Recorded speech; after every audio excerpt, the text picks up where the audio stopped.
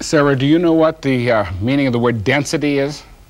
Not really. Well, haven't you called somebody dense? Yeah. Oh, okay, what did you have in mind when you called the person dense? Thick-headed? Okay. Density has something to do with thickness. You're right. As a matter of fact, its correct definition is mass per unit volume. But let us explain the idea, I think, more quickly by cutting that piece of potato in half. Okay. And then I'd like you to put them into one piece into each of those glasses of liquid. Okay? Well, here it goes into the sort of clear one. That's plain water. Okay? And the potato sinks, right? Yeah. Now here's sugar water. It floated to the top. Okay. Now, can you tell which liquid is the most dense? Well, as a wild guess, I think it was this one. Why wild guess? Well, you don't know the idea of buoyancy, where something floats based on the idea that it displaces its equal volume and so forth. For our purposes now, just realize that the denser the liquid is, the more things will float on it. Okay? Okay. Because we're going to use the idea of the density of liquids to identify plastics. Okay? So you want to move those glasses out of the way, put them over there on the shelf. Okay. And I've collected a bunch of plastics that are sort of common. In fact, this cover that you were cutting the potato on, you recognize that, don't you? Yeah. It's what just a lid. Hmm? It's just a lid that's flexible and it's semi-clear. Okay, that's what I want you to do. Look at these common plastics and identify for me their characteristics, because chemists, when they make the plastics, can give them certain characteristics depending on how they put them together. So that's flexible and transparent. Yeah. Okay, how about this one? Well, it's light, inexpensive, and it's strong enough to last. Why do you say inexpensive?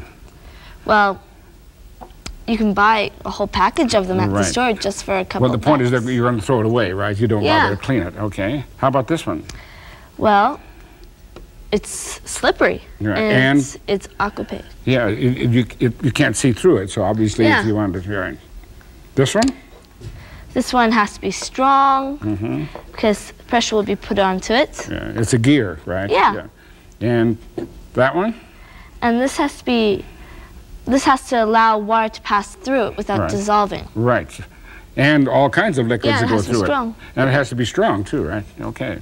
So those are some of the ideas, at least, so that you get the idea that the plastics that we use in our everyday life have all kinds of characteristics. So they can't be really used to identify them. Scientists, when they want to identify a plastic, use the idea of their density. And see here I have a chart. Low density, Teflon. Teflon, right. Medium density, nylon. Right. High density, PVC. Polyvinyl chloride. And here are samples of those three plastics right here. So you have to identify which is which. And how are you going to do it? By the density of the water. Yeah, by the density of the liquid. It's not water. Okay. So I will put a sample of each one into that tall test tube over there.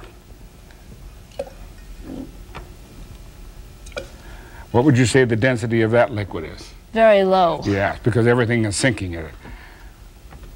How about this one?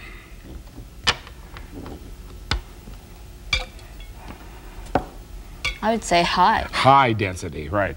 So this one is now sort of in the middle, and that's the one you're going to use to identify these plastics. First, I'll take this white one and put it in. It's just staying at the top. Yeah, so? It's low density, and Teflon. It's Teflon, right. Now I'll take this darker piece. Sunk to the bottom, so it must be high density, and it's PVC. So what's left? The nylon. And it's? Medium density. So it ought to give someplace between the two, right? Yes. There you go. So now you've identified plastics in the same way chemists would do it, by their density. Congratulations. You've identified each one.